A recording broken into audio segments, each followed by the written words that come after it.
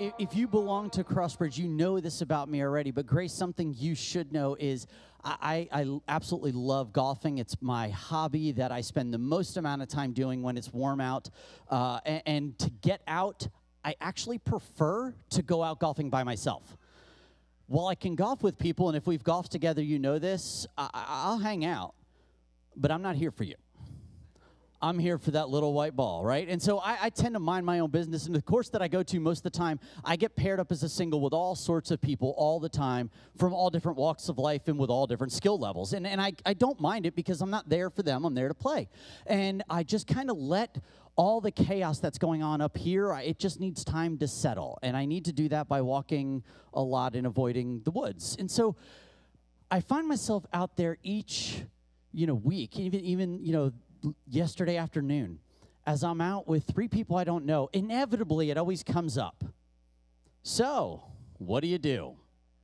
Right? They've been having their conversation. They've been saying what they want to say, talking about what they want to talk about. Again, I don't care. I'm in the woods. You do your thing. I do mine. But inevitably, what do you do? Well, I'm a pastor.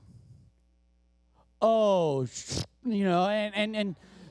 that's what I get. And it's like, I'm so sorry. I'm so sorry. I mean, we've been talking about all these things and saying all these things, and you must have been judging us the entire time that we've been out here.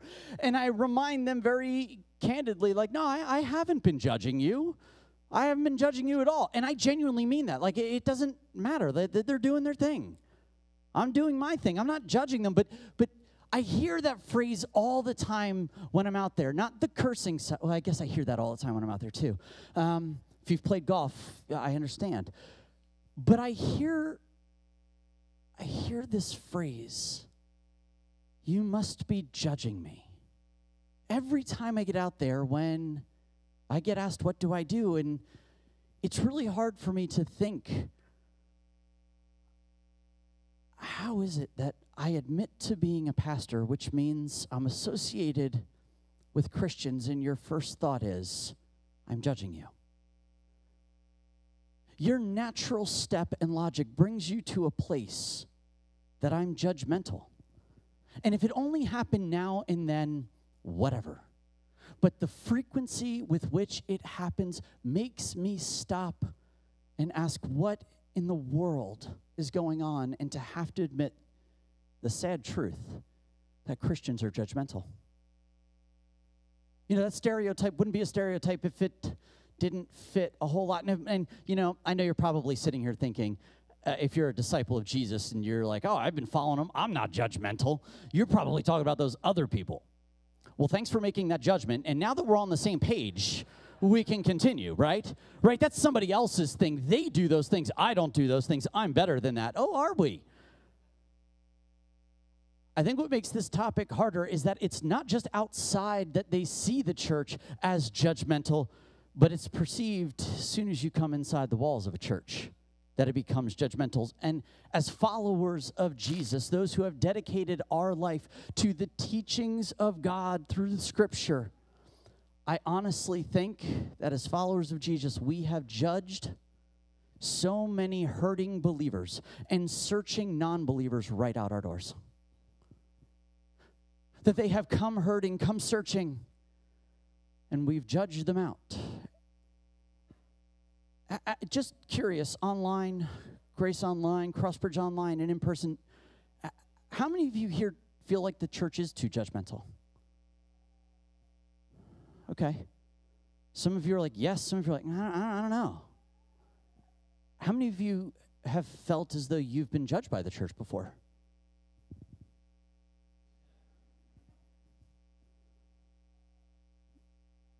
This is a problem. This is an issue. And honestly, I think that this should break our hearts. This should cause us to stop for a moment and take a sober look at the life of the church, our body of fellow believers together. How in the world do we view those who are outside our walls right now? How do we view them? What standards are we holding people to where they feel judged? And maybe even the tougher question is, do we hold ourselves to those same standards that we're holding everybody else to? to judge them and say they're wrong, but never doing those things. We already talked about hypocrisy. Now it works itself out through judgment. And I get that judgment can be a touchy subject. I get it because, many outside and inside the church, they use this phrase, don't judge me, right?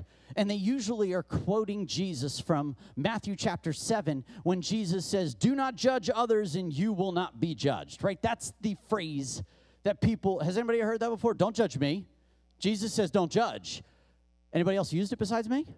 Yeah, all right, good, right? We get this, but what is important about this verse in the context of what Jesus is saying is, listen, you need to be really careful, and he's calling his disciples and his followers to start looking at the issues that they carry themselves before they start trying to pick apart other people. He uses, do you remember the little bit of sawdust in your eye versus the stick, or the sawdust in someone else's eye and the stick in your own eye, and he's like, stop trying to point out the little things in people's lives when you have massive issues that you're not addressing, and you're holding them to something you're not even doing. And I think sometimes when it comes to judgment, we use judgment as a deflection, right? If I can point out all the wrong stuff in someone else's life, then their eyes won't be on me. Everyone else in the community, as we point out this issue or this sin, and when I say sin, I'm going to use this word a lot today. And when I use this word, what I'm saying is anything that we could think, say, or do that displeases God, or any way that we live life that doesn't line up with the way that Jesus would, okay? Anything that falls under that umbrella, I would say, is sin. And so it's so much easier to say, well, look at that sin, and we could back up, right? Let's judge there so that attention goes to that place. And church, I believe it's time to turn the magnifying glass on ourselves. As a body and as individuals, I think we need to take a hard look at why are we perceived this way, and why is that phrase used so often. And we're going to look at 2 letters from the Apostle Paul today. And in one of them, he's going to address a church, in the first one, that he has visited quite frequently. He loves this church. And if you have your Bibles with you, I would love for you to turn to 1 Corinthians chapter 5. It'll be more towards the right-hand side of your Bible. 1 Corinthians, or if you're using your app, all the way down there, scan a good, okay? Now, it's called 1 Corinthians. This is actually the second letter that he's written to the church. The first one, he kind of is in their face. You guys need to start figuring out how to work together.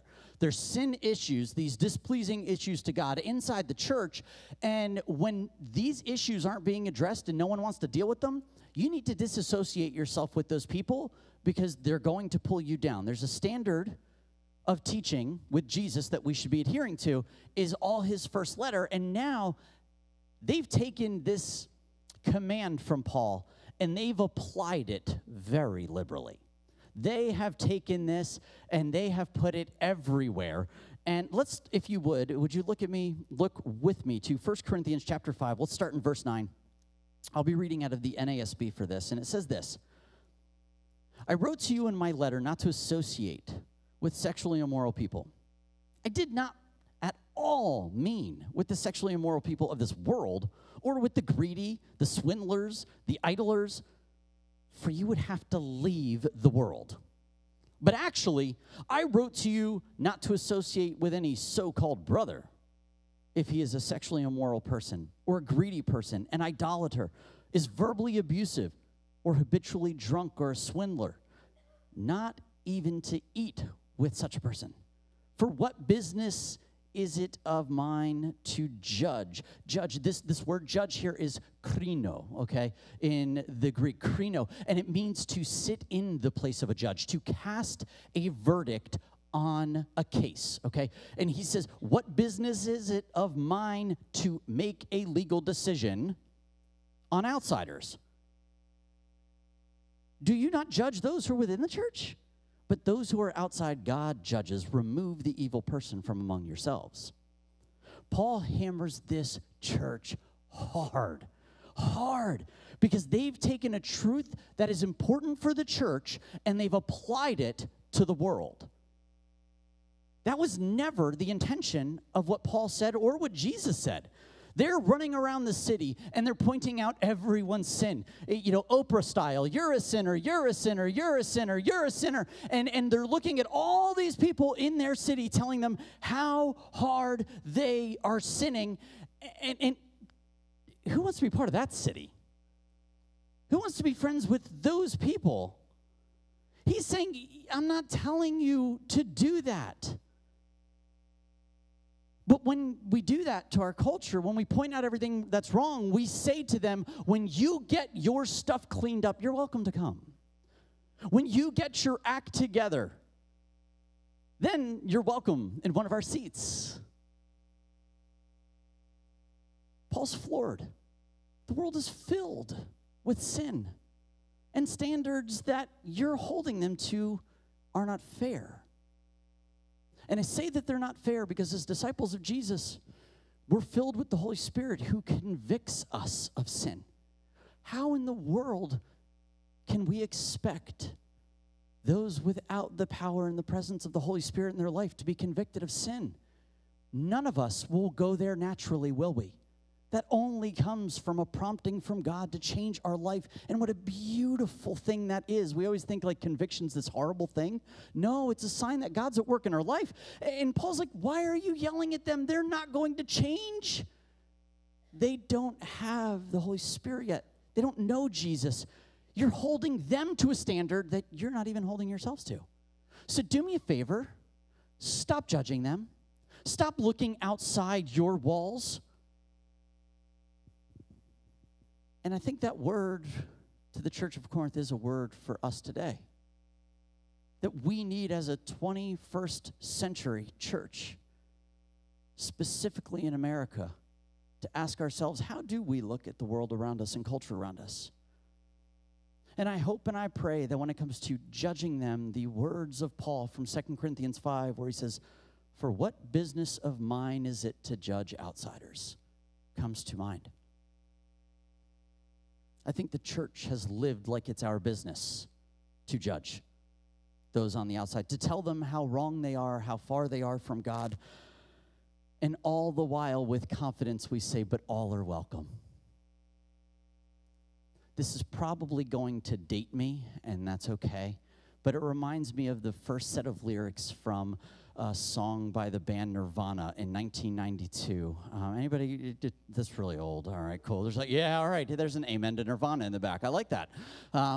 Actually, the lead singer of the band wrote a song called "Come As You Are," and the first lyric of the song is "Come as you are, as you were, as I want you to be." And the whole song is built around this idea that, like, you're welcome, but the way that I want you. I want you to be comfortable with you, but as long as it's the way that I want you to be. And as a church, we continue to say to everybody, you're wrong, you're wrong, you're wrong, you're wrong, but come as you are, but after you clean up. Come as you are, but as we want you to look like holding to our standards and our expectations for you. And there's never any time for someone to walk through the process of looking like Jesus, because the moment someone comes through the doors, whether they know Jesus or not, why is it that we expect if someone dedicates their life to him that their life would be perfect as yours? And yet we judge them because their sin looks different than ours. And before they even have an opportunity many times to respond to Jesus, they've been judged and they've left. Come on, world. We're here with arms wide open for you as long as you behave like we behave. We're sending a massive mixed message to our culture of what love looks like, what acceptance looks like, but very clearly showing them what judgment looks like. I believe that we are called to hold to biblical standards, that we can't compromise on what Scripture talks about and calls us to.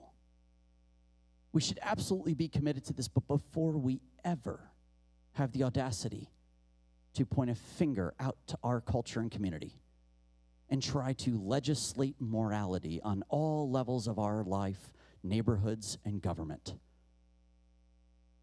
it would probably do us well to read the teachings of Jesus and hold that magnifying glass up to ourselves and our hearts. Outside the church, we're judgmental. What happens when someone comes to any church and they're an immigrant? They're a young teen or a mom or a woman who finds themselves unexpectedly pregnant. Refugees, those in the LGBTQ community, those who find themselves poor or strung out, they are homeless, or communities of color, communities of privilege, people who don't look like we want them to look. What happens when someone that always feels judged by the church comes? Will they still feel judged, or will there really be a seat for them? Will there really be loving with no agenda? Or will it be just until you look like us? Now, if they come once and they come in our doors, that's awesome. But unfortunately, I think once you come through the doors, we could judge each other pretty hard. Amen? Yeah, we can. We can. I understand this. But we're really good about it because we use biblical language to justify it.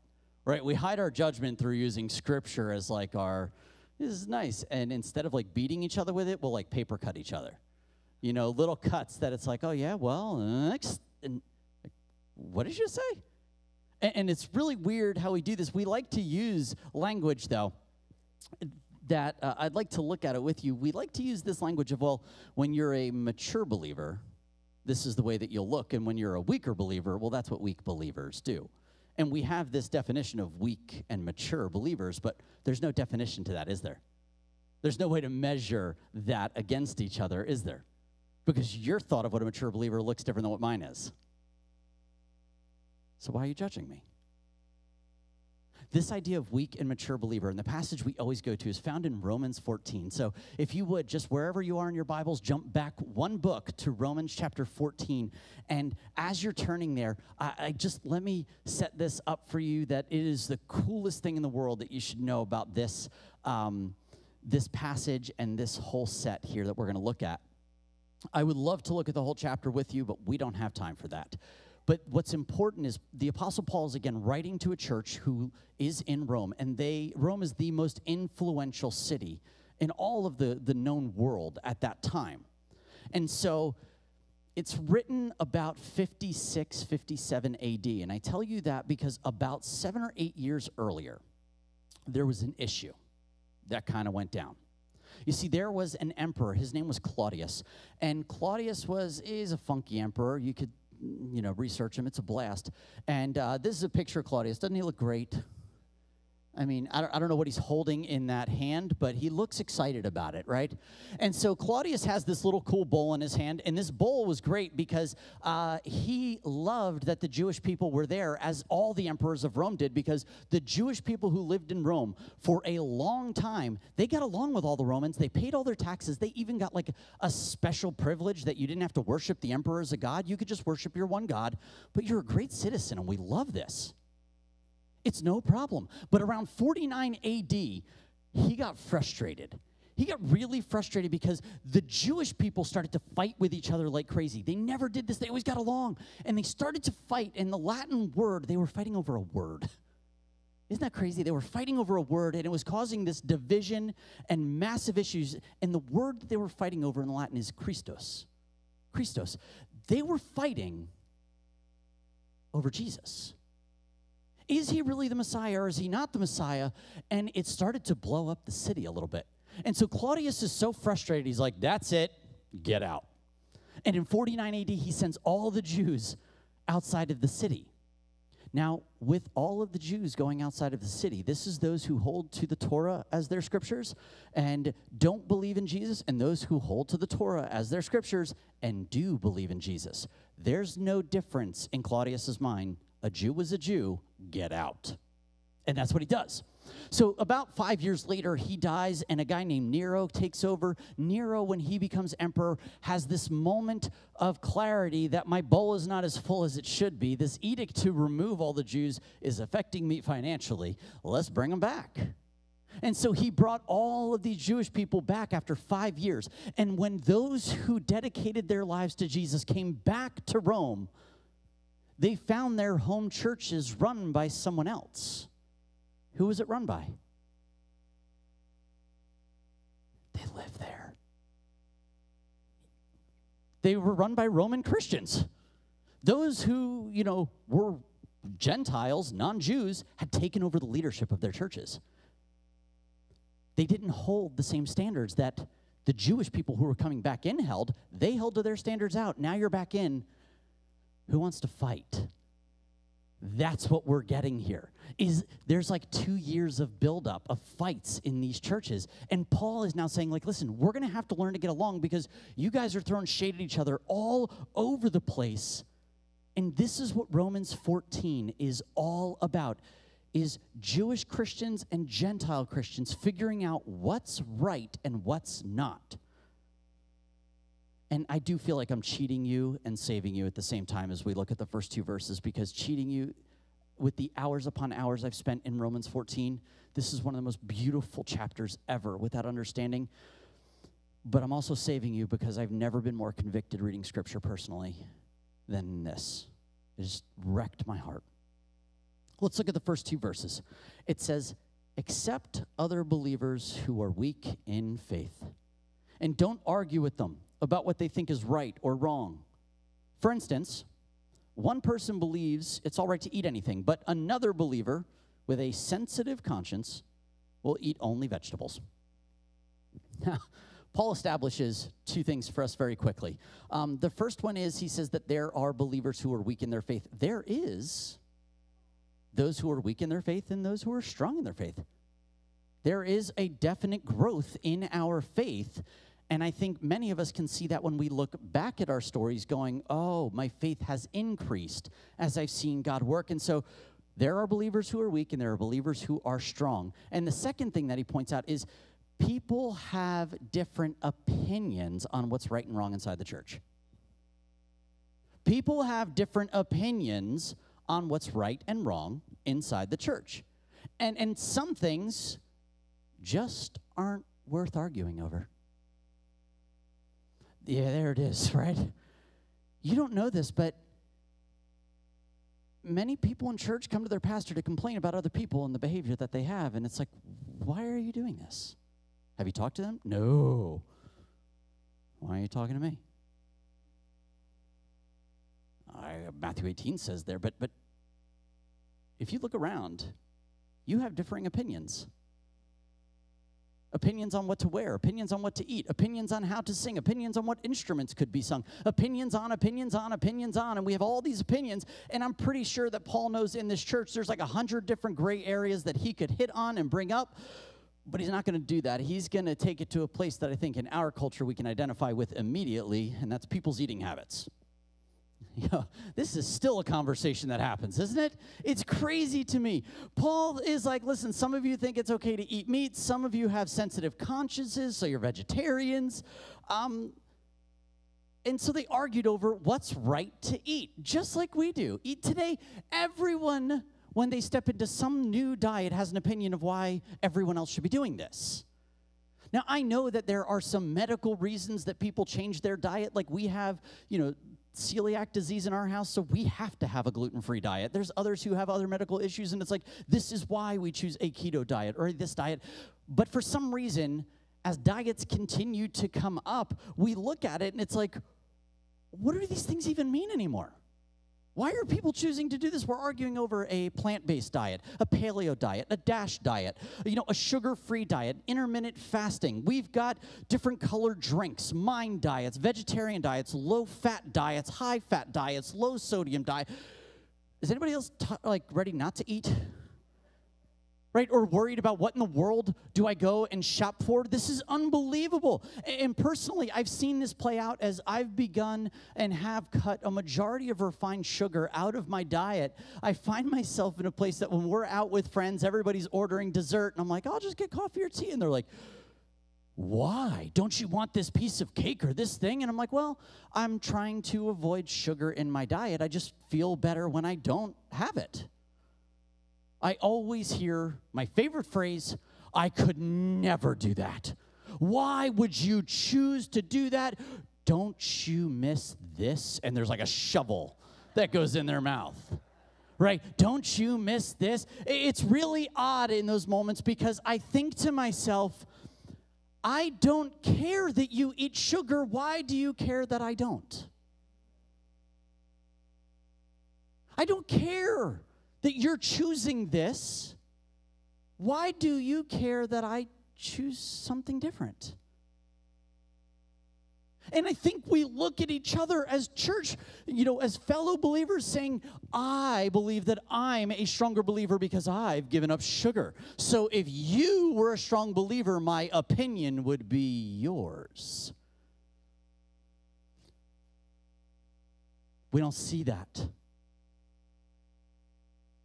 Paul actually says the same thing. Verses 3 and 4, he says, those who feel free to eat anything must not look down on those who don't. And those who don't eat certain foods must not condemn those who do, for God has accepted them. Who are you to condemn someone else's servants? Their own master will judge whether they stand or fall, and with the Lord's help, they will stand and receive his approval. Oh, come on, Paul, bring it. Right, bring it. You're fighting over what you're supposed to eat, and neither of you realizes that God accepts you right where you are. Neither of your choices are really that important. You're making the mandates, they're simply opinions. It's not God saying, I'll accept you when you come as I want you to be. It's come as you are, and I love you right there. We're expected to grow in our faith, mature in our faith, but God loves us right where we are, and he pushes it back to the reader. Why in the world then are you judging someone else's servant? You're not their leader. You're not their master. And if you're here this morning and you have placed your trust in Jesus, he is our master. The church is not your master. The pastor's not your master.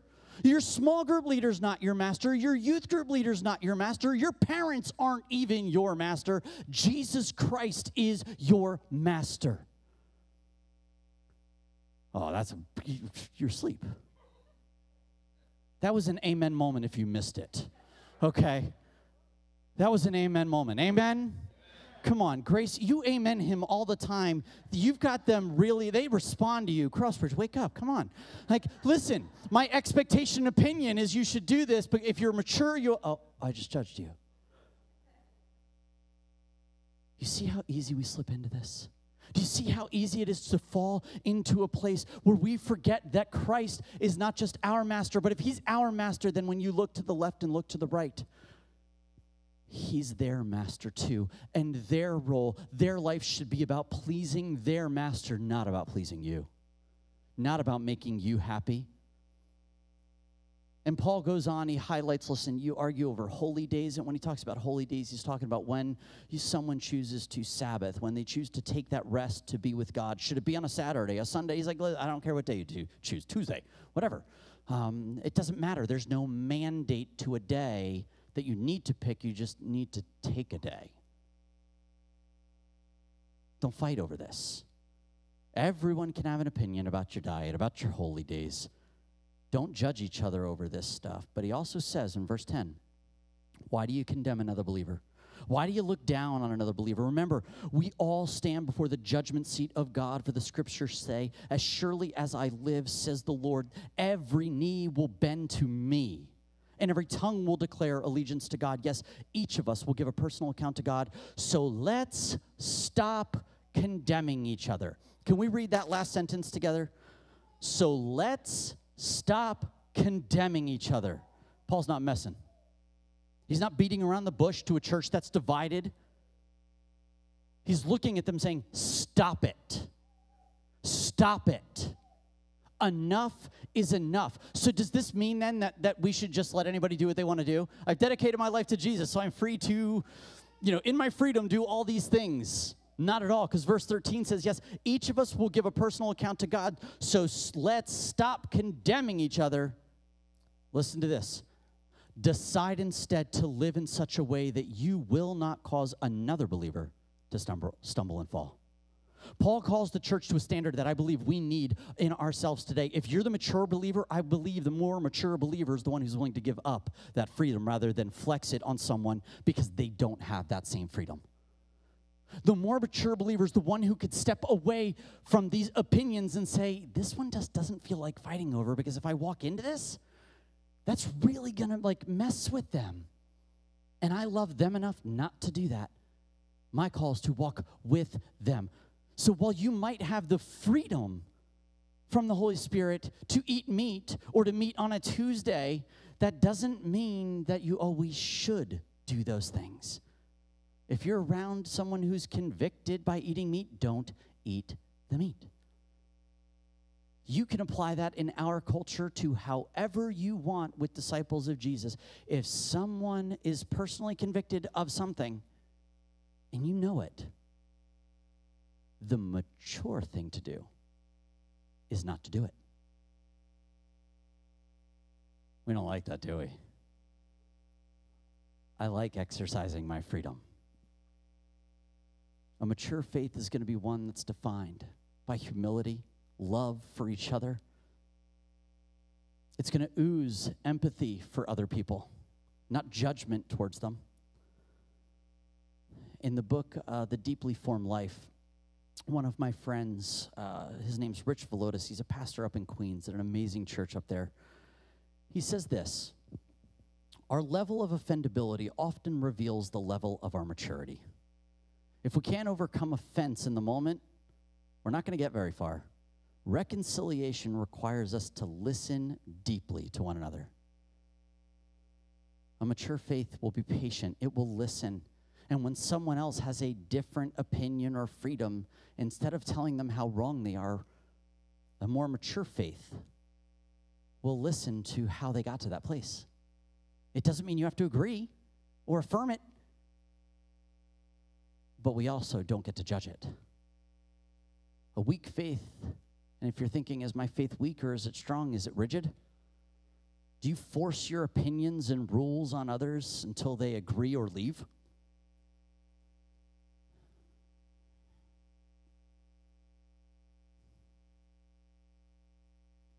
Do you know when people do that to you? And if you don't line up with how they think, they basically write you off and say, your opinion is different. I can't associate with you. Nothing hurts more than that, to be judged on an opinion instead of a conviction. And I do believe that opinions are what we hold, but convictions are what hold us. We need to be wise not to mistake the difference of when we have opinions and when we have convictions, because opinions are things that we hold, and opinions change, don't they? Opinions totally change. I had an opinion about South Jersey while I lived up in prideful North Jersey until I moved here, and God changed my opinion as he broke my heart. And now when I show up in North Jersey with my Phillies hat on, they're like, what's your problem? And I'm like, I love my city, right? My opinion changed. You're allowed to change your opinions, but convictions are the fabric of who we are, and I do believe our convictions have to be pulled 100% from here. Our convictions on how to love, on how to encourage, how to bless, how to reconcile.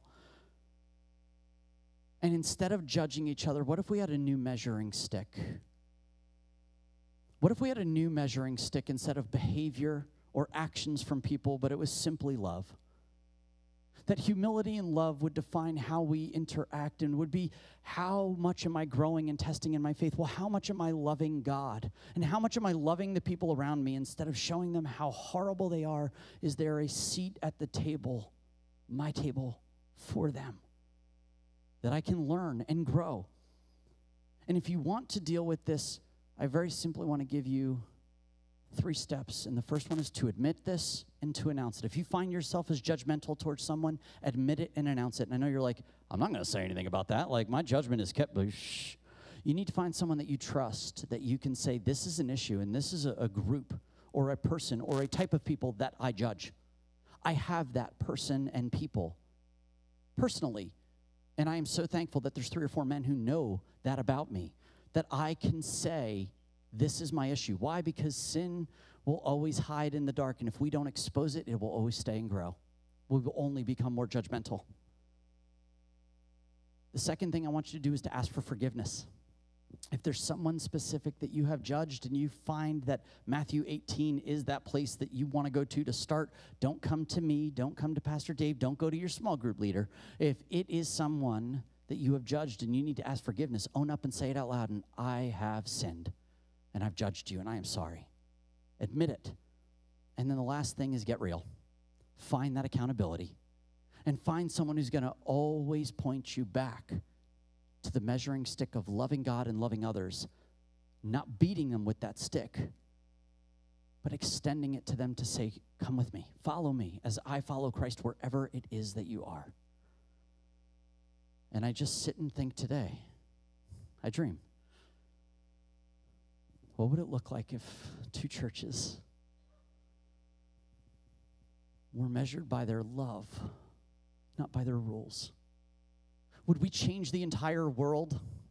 No. No, I mean, we wouldn't.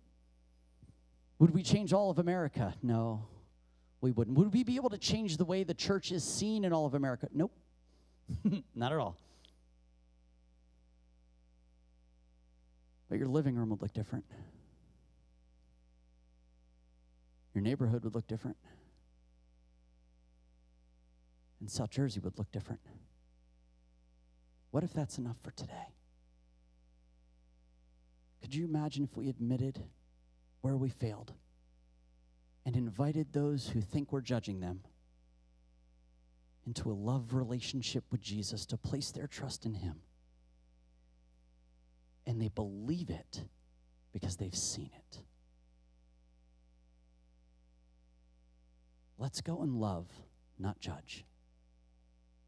Love and not judge. Let me pray for you as Pastor Dave comes up to close us out. God, I thank you for the Holy Spirit and his conviction in our life, and I thank you this week that there is so much time spent with you that I have felt this unbelievable darkness and heaviness of sin in my life, that I am a judgmental person. As much as I don't want to be, there are things that I judge and people I judge, and sometimes I don't even know why. But I am so grateful, Holy Spirit, that you shine light into our lives, and what the enemy would desire to shame us, you use to reach others and bring healing. And so, God, I pray that you would bring freedom from judgment, that we would wrestle hard through this and our own part in it, so that our homes, our streets, our neighborhoods would look different, not for our pleasure or to flex our maturity, but simply to introduce more people to you because they need that healing, hope, and love. Jesus, thanks for the privilege of walking through this together. We love you, and it's in your name we pray. Amen. Amen. Amen, brother. Man, were y'all ready for that? I was not ready for that. Incredible. I share that dream with you, Jimmy. And I believe, and I know Pastor Jimmy believes, that the church is the institution that God has placed here to change our neighborhoods and to change our communities, to change South Jersey, and that eventually trickles to the world. And, man, so encouraged by that. And I know the rest of the week I'm going to be singing that Nirvana song. But what a great picture, amen? What a great picture of the church, how we want people to come, but we want them to come in a certain way. And that's caused a lot of church hurt in our past. Let's stand together here this morning, and I'll dismiss. I'm so encouraged you've been here. If you've been visiting us, I'm so grateful that you've come. I pray that you felt welcomed here. Please stay, and we'd love to shake hands with you, either if you're visiting here from Grace or from Crossbridge. If you're giving from Grace or from Crossbridge, if you're giving here at Grace, we do have a drop box kind of right in my office door that's hands-free. You can leave an offering there. We do have giving online. Crossbridge, you're continuing to give online, and I just want to thank both churches for being so faithful in that. Listen, that is one of the scariest things that we experienced during COVID.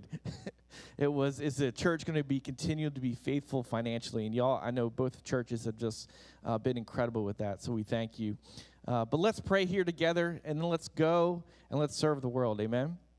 Let's pray. Father God, Lord, we thank you for this day. We thank you that we come to gather in this place. God, we thank you for these two local churches who have come together these past few weeks just to dig into your word together. God, I thank you for this strong word from Pastor Jimmy here today to check our judgmental hearts, Lord, to keep in mind how the outside world looks in at the church, and to keep us in mind how we look at our fellow brothers and sisters in Christ. And God, and I pray as we leave this place that we would stop condemning each other. God, that we would put love and grace above judgment here this week. God, I thank you. Thank you for how your Spirit continues to grow in us. God, I thank you for your Son Jesus, for the sacrifice he made on our behalf. God, I pray here this morning that if somebody has not trusted or placed their faith in Jesus Christ, God, that they would not go one day longer without the assurance of knowing where their salvation lies, and that salvation is in Jesus. God, that our sin had separated us from a loving relationship with God, but Jesus was the bridge to bring us back. And by simply placing our faith, our trust in him, we can be saved. God, I thank you for your mercy, for your grace, for the sacrifice of your Son, Jesus. We pray all this in his holy name. And the church says, amen, amen. God bless. Have a great week. Thank you so much for joining us today for our service of When Church Hurts. If you find yourself in a place where you need prayer today, maybe that message is a little raw for you, we want to invite you to reach out because we would love to pray for you. From whatever church you're from, would you reach out to your pastor and let us know so that we can be praying for you this week?